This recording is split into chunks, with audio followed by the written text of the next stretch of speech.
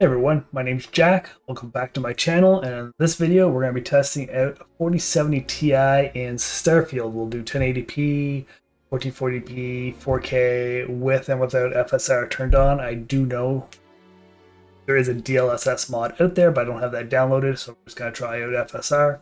Considering AMD has that, opened it up so it can be used with Nvidia cards, Intel cards as well. But before we get started, don't be a stranger, leave a comment or question down below, like the video, and subscribe to the channel. Anyway, what we're going to start off with is 1080p and FSR turned off. Let's jump in. Yeah, so right off the bat, I noticed two things. One, we're not getting near the FPS that I got with my 7900 XT. We are sitting at 54 on average. It's going to change as we run around, I'm sure, but right now it's sitting at 54. It was low 70s, I believe. I finished off with the 7900 XT.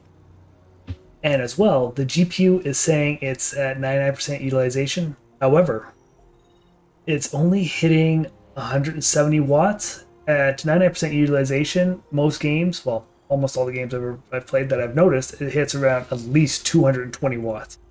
So something is going on there, and that might be an optimization issue with the game for an Nvidia GPU, unfortunately. Anyway, let's just go run around here a bit and look at this embarrassing FPS average.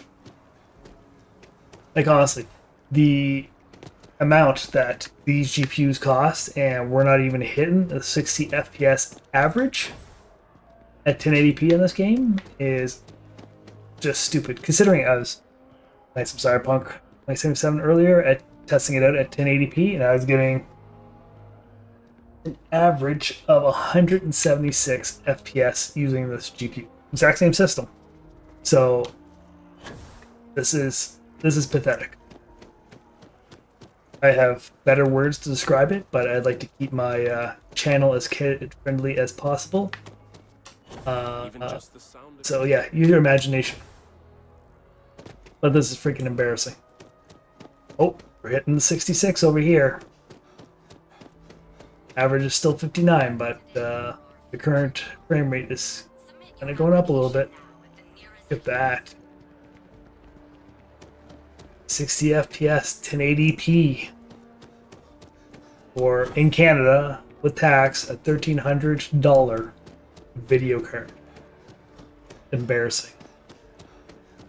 And I don't know why they would do this. Why would you partner with a specific GPU manufacturer, let alone one with one of the lowest, like, between Intel and AMD, I think they have 15% market share. Nvidia has the lion's share of the GPU market. Why are you partnering with AMD and then alienating all these other potential players who are using Nvidia GPUs? It just... okay, I completely forgot. So this is on Xbox and PS5, which use AMD hardware, CPU and GPU. Okay, I forgot all about that. Well, hopefully they do come out with something that boosts the FPS, both for AMD and Nvidia, because this is embarrassing. This is not better than Cyberpunk, at least in my view. Like, there's nothing here that should be more graphically intensive or CPU intensive. I could be missing something than Cyberpunk. So this is just, yeah, it's utter nonsense. I'll be curious to see which I will be testing with the new Cyberpunk 2.0 update that's going to come out maybe in a couple weeks. Could be before the Phantom Liberty update. What the performance change is going to be, because there is supposed to be some, like, quality of life kind of improvements to the game. Ooh, we hit the 70s. Big 70s. Alright, so overall this is pretty embarrassing in this area with this GPU. I know it is going to be higher in other areas, but this is what we tested with the 7900 XT, so we're sticking with kind of apples to apples testing here. And yeah, AMD for the win on this game, of course, but that's to be expected. Let's go turn FSR on and see if that has any help. Okay, FSR. And I'll say it again. When you turn FSR on, you need to come over and then manually reduce the render resolution scale, because right now at 100%, you're not upscaling anything. You're playing essentially at native. So drop it back down to, so you can play with it whatever you want. I drop it down to 75%, kind of keep the testing the same across the board. And let's see. So we went from like 70 FPS up to 75. Big gains right there. Big gains. So we got 3.5% uptick in performance. No, wait, sorry. 7% uptick in performance. Oh, and as we move along, it kind of goes down. So it's negligible. It's not like one way or the other. I wouldn't use FSR at 1080p because we are not getting any kind of upscaling that matters. I'd rather run around at 55 native than get 60 with FSR.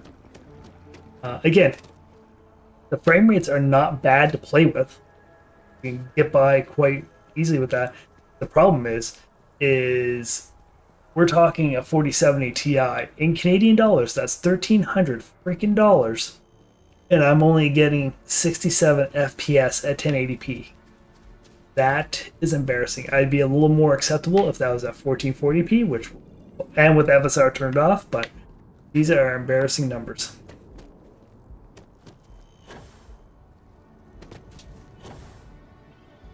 Running around here, it seems, yeah, I think it was just we're in a high, yeah, we're 57, 16 now. Service with a smile. Even though the average is still sitting at 68, it's starting to drop. Now I just sat around one spot for too long.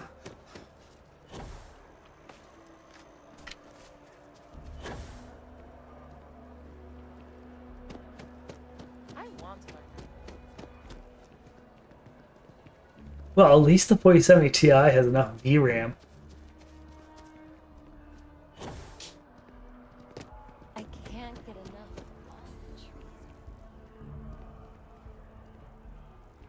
All right, let's yeah, let's move on to 1440p. Like, this is just embarrassing. Here we go.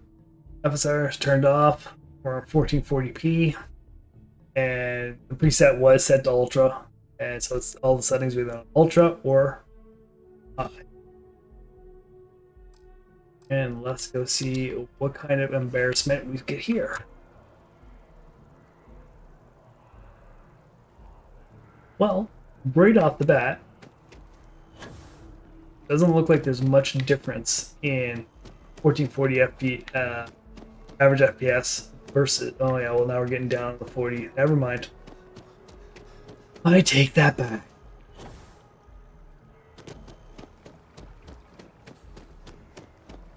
So yeah, now we're dipping below 50 FPS.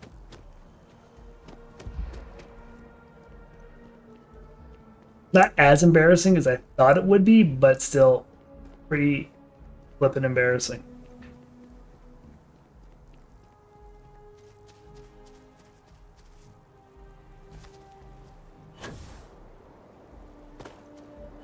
Over here. Not much. Yeah, so running through this little area here, we're dipping to 37, 46. Again, still is especially in this area, it's still completely playable. This is where you're just going to be doing some quests. There's not going to be any fighting or anything like that. At least not that I found that there's any fighting. But we're hitting, yeah, right now we're at 52 FPS. There are certain times where it's going to the high 40s. Yeah. The 1% low seems to be about the same as it was for 1080p.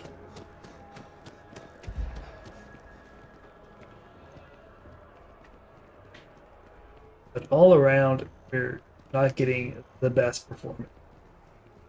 But again, going to other settings, like if you're inside a building, it's going to be much higher. If you're going to be inside your starship, or when you're, like you saw there, when I was just kind of jumped out of the city a bit and looked out across whatever water that was, the FPS did go up. So that's why I'm not too concerned about it. I think you still, if you have 4070 Ti, you're still going to end up with an okay experience. Just set your expectations a little lower.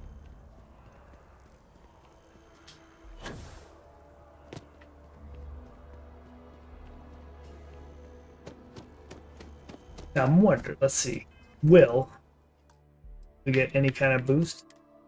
FSR here. Upscaling again, up to render resolution scale, turn that down to 75. Go up, down, down, down, down, down, down.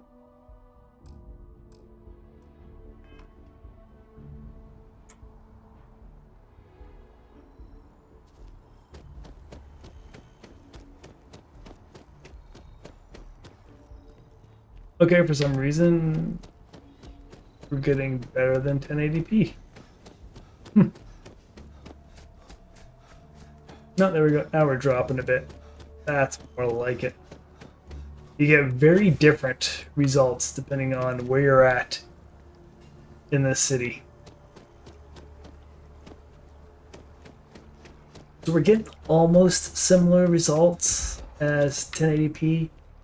I'm sure if I ran around a little bit more, I'll probably drop some, because honestly, though, when we went from 1440p, 1080p up to 1440p, we only dropped like 5 or so FPS, so there wasn't a big difference, and there still doesn't seem to be too big of a difference in FSR either.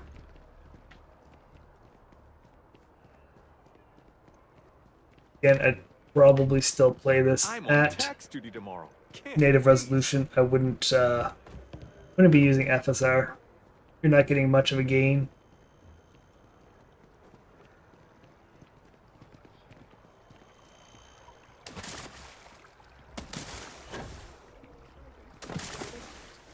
Much more functional. That sounds great. Okay, so we're here in 1440. This is where I'd expect most people would probably be playing the game at least. So let's go. We're going to turn FSR off. Let's just drop resets ultra down to high. So turn FSR off.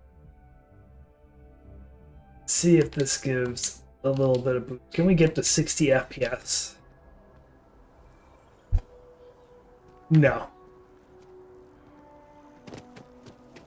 Mid 50s. Well, they're coming over this area. It's going up to the 60. Okay, so certain areas we can get a 60 FPS frame rate.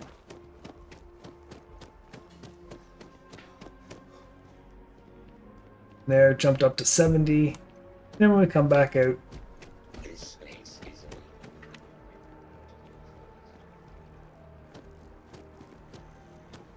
so if you want to get a little bit better frame rate and not really sacrifice quality that much, you can just turn the preset down from ultra to high, and we're almost hitting that 60 FPS. But again, like Cyberpunk at 1440p, I was getting 101 FPS, and that was on ultra. Everything was jacked up, so I don't get it.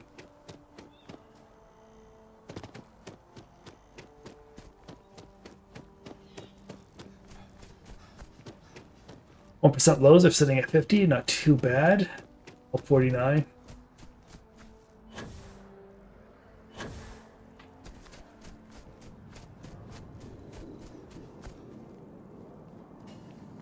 Okay, let's go with 4K. Okay, 4K. This is where I expect we'll really, get hit hard. Let's go back. We'll turn it on to Ultra, FSR off, and jump in and see how embarrassing this will be now.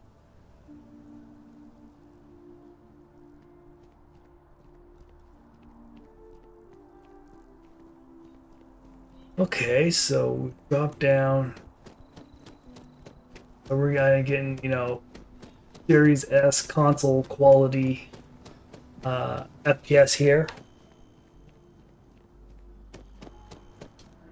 At least I think that's what it was. It was providing at 4K only 30 FPS, which, you know, considering this GPU costs more than probably more than double the console cost, and we're only getting that kind of performance, not that great. Maybe this is their way of trying to get people more, you know, pushed to a console, is just, you know, kneecap the performance for PC computing. Yeah, at certain points we're not even hitting that 30 FPS. We got a 1% low of 25. It's dipping down to like 20s. See here now, this is what I'm talking about. We're at 99% GPU utilization, and we're hitting near 220 watts.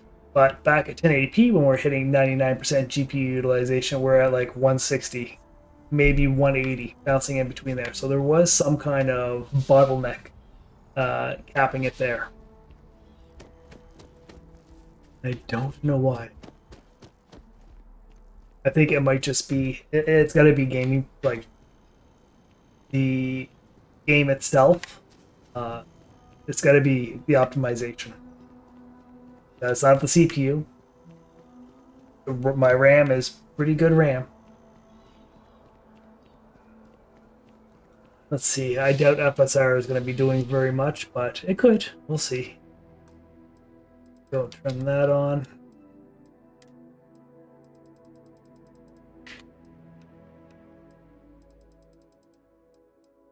Their resolution scale back down to 75%.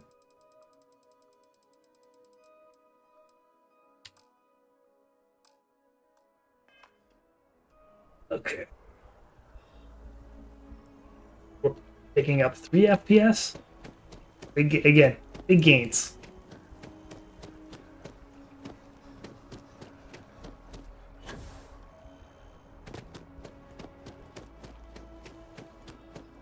Yeah, I wouldn't be playing that. Even at native, I would not be playing this game with 30 FPS. The Embassy District is a controversial place.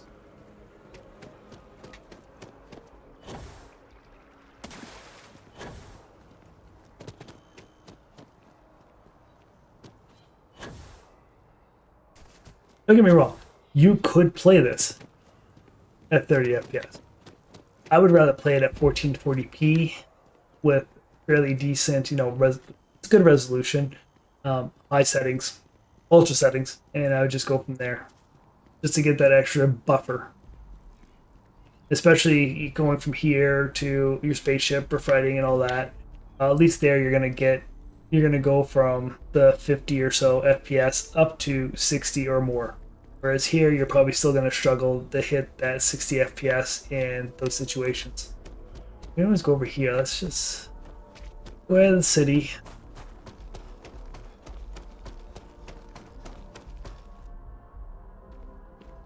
Okay, so out this way we're sitting at 53 FPS, 54. So things they climb quite a bit when you go outside the city and into the rest of the world. But coming back into the city, like just looking at it, it dropped several FPS. As we go back into the city, yeah, it dropped like 10 FPS right there. So. Ever run into spacers? Yeah. Okay. Let's go and turn on. We'll turn FSR off and try different graphics. At a certain point, it's not worth dropping the graphics down, because then you're just like, why would you play at 4K with low graphics? That doesn't make sense to me. It'll look substantially worse than just dropping the resolution down to 14. Okay.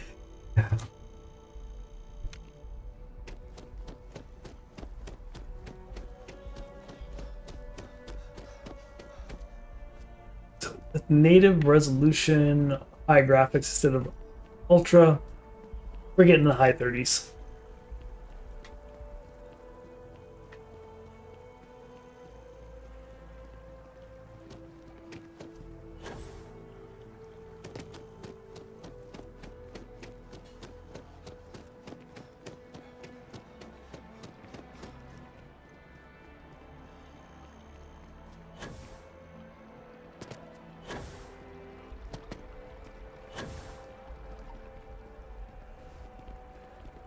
Yeah, we're still maintaining that almost 40 FPS.